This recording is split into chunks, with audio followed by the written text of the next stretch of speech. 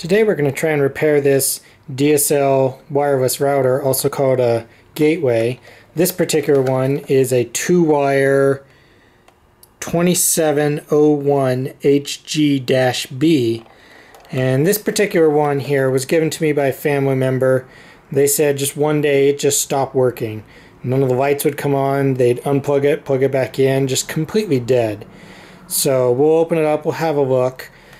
First, we're going to take a look at the power block here. If there's no power, the first question is this thing bad or not? And according to the output, it's supposed to output 5.1 volts. So we'll go ahead and plug it in, check it with a multimeter, make sure this is putting out power. Okay, so let's go ahead and check the output here. And if I plug in, you can see we're getting 5.2 volts, very steady. And it was supposed to output 5.1 volts, so I'm going to call the power supply good. That's a nice steady voltage, a little higher than what it's rated to. So I don't think the problem is the power supply. The problem should be in here somewhere, so let's go ahead and open that up. So this is what the inside of the router looks like. There's no obvious problems. All the capacitors check out fine, and you don't see anything that's particularly blown or damaged. So I started to probe around checking voltages. Back here's where the power plug is, and something interesting happened. I was checking some voltage readings, and this little surface mount resistor right here just popped off the board just probing it.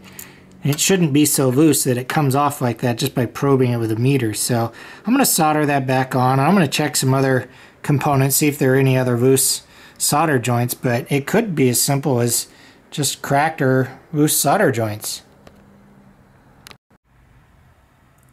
So I got that little surface mount resistor soldered back on, and it helped in so much as current was able to flow a little bit further, and I was able to get some voltage readings on the various voltage regulators. I was expecting one of them to be wrong, but they all check out, and I've probed around now for like an hour on different components trying to find the problem on here.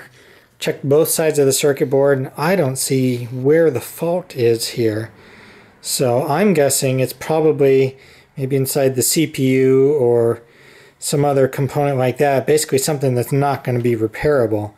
So given the fact that this thing's old and not even really worth anything, I'm just going to call it off on this, and unfortunately this repair is going to be a failure, but it's at least interesting to take them apart, see how they tick on the inside.